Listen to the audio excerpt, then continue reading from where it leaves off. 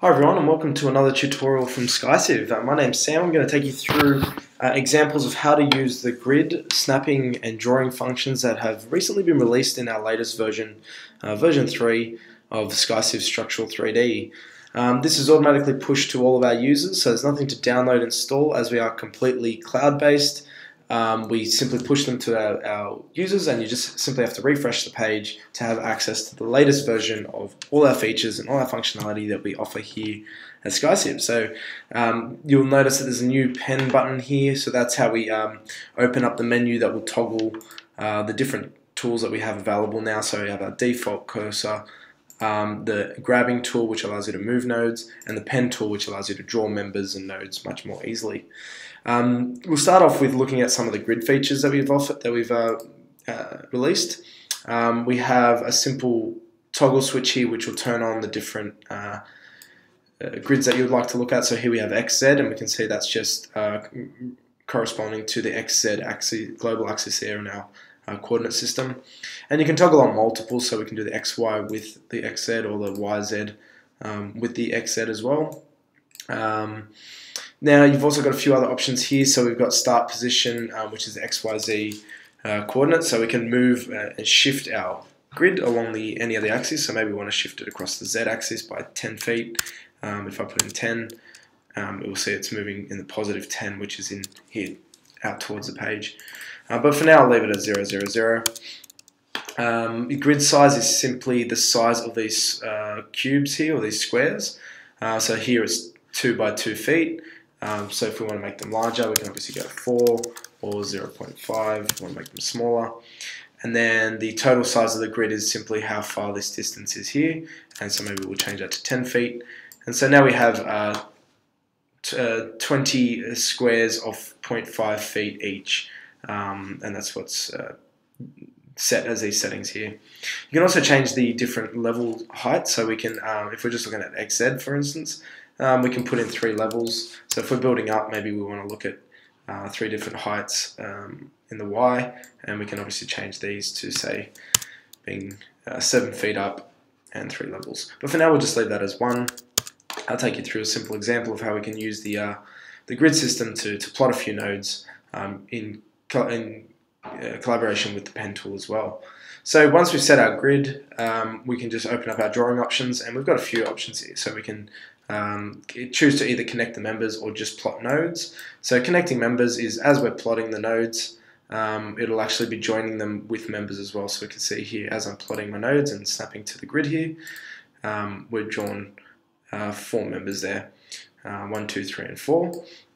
Otherwise, if you want to just plot nodes, you can simply select any point on these on the grid, and it will plot those nodes there for you. And this is particularly useful if we're, say, looking at plan view and we want to plot some sort of floor plan. We can just simply snap to the grid, and we don't have to stick to any part of the model as well, any part of the grid. So we can simply snap wherever we like. And you know, if we want to include the members in that, we can do that as well. So just snapping outwards to the elements there. And you might notice as well that some of the snapping features are kicking in. So this is under snapping options here, and we can choose to turn that on and off. So right now, if we hover from a node, it will show us where we're coming from, but we can obviously turn that feature off. So if we don't want that particular behavior, we can turn that off. We can also choose to show the coordinate system as well. So we can also see when we're moving from these nodes, what the coordinates of that proposed node is there. So I can see it's 10, 0, 18, and it's 8 feet from node 10. So plotting that node there, you have some sort of reference of where that's going to be set. So I'll turn off the grid to make this a little clearer to see. But the snapping feature is really quite useful if you want to quickly model out parts of your building, and you can see there it snaps to sort of secondary nodes. So I can see this one is aligning with node 11, which makes input a lot easier, so you don't have to think about where your XYZ coordinates are. You can simply just click a node and snap to the height of the rest of your model or to some sort of coordinate. So for instance, in this one I'm snapping to the X coordinate aligning with node 12. It just makes things a lot easier if you're trying to plot out or sketch out a building quite quickly. So you can see that the building's starting to take shape. We have some other options in the drawing options here. So say you want to do sort of a span out here, you can see as I'm hovering across the length of that member is changing in that input box. So what we can do is actually put in, say, 5 feet and hit enter, then 10 feet. So we can kind of span out the different lengths of our beams or a structure, and then we can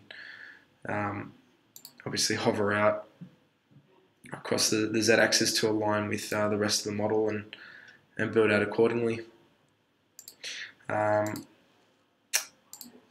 Yeah, you can also lock to certain lengths. So say we want to just do 20-foot members, we can lock that, and basically anywhere we click up here is now going to automatically snap to 20 feet. So I can quickly just map out some heights there, and maybe I want to go across there. Maybe I'm just sticking with 20 feet members. And you can choose to unlock that at any time. You can also snap to midpoint, like mid-member points. So if I want to sort of snap to member 32, I can do that, or I can come back down to member 28 and snap to that one as well. So it's quite flexible in what you can do. The main thing is when you're using the snapping tool is when you hover over that node, that becomes your reference node.